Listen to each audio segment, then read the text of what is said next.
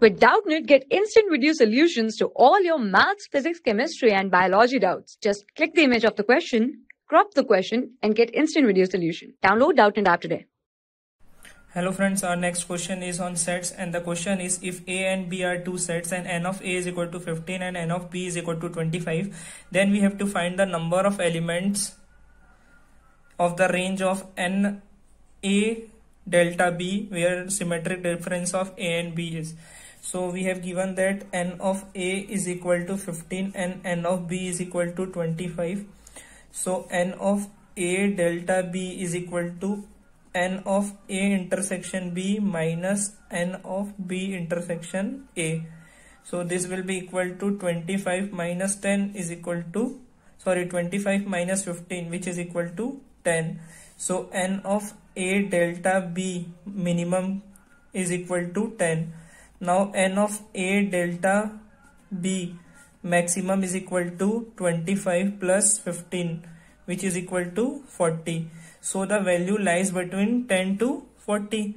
Now what we have to do, we have given Tn is equal to 40, and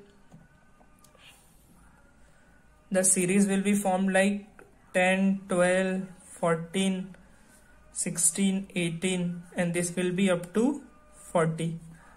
And here what we have to given that we get the value of Tn is equal to 40, and the common difference D is equal to 2.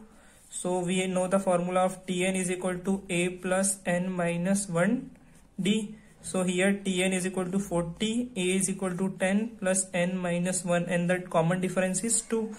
So 40 is equal to 10 plus 2n minus 2. So from here we will get the value of n, and the value of n will be equal to 2n is equal to 32. So n is equal to 16. So the answer of the given question is option B, which is 16. Thank you friends. Hope you like the video. For class 6 to 12, IIT JEE and NEET level. Trusted by more than 5 crore students. Download Doubtnut app today.